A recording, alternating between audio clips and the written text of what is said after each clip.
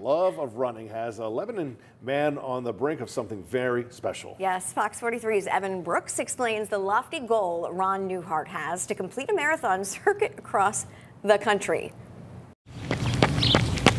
What started out as daily exercise quickly turned into a passion for Ron Newhart when an unexpected push took his running journey to a new level. I went to the Army for 4 years, got out, and after that time I sort of stopped running as I had a family and things got busy. A friend of mine at IBM, I worked at IBM for 42 years, he had talked me into running a marathon. I ran the first marathon and it was a great experience and I was hooked.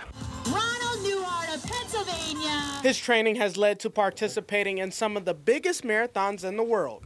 Each have been memorable moments that's bringing him one step closer to his ultimate goal of running a marathon in all 50 states. And what a great way to see the United States, right? To see different places. So I started to map out my journey one state at a time, and that's led me up to today, where now I'm at 45 states. Newhart's large collection of medals is a daily reminder of where he's been.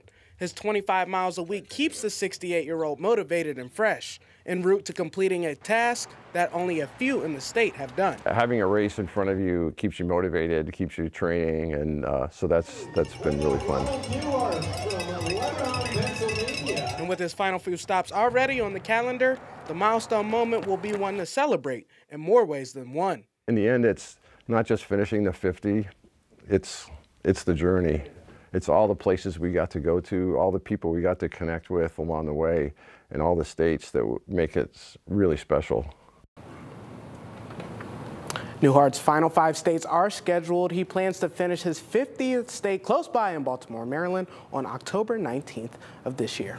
It's an incredible story. Absolutely. He's got 5 left, 5 states away.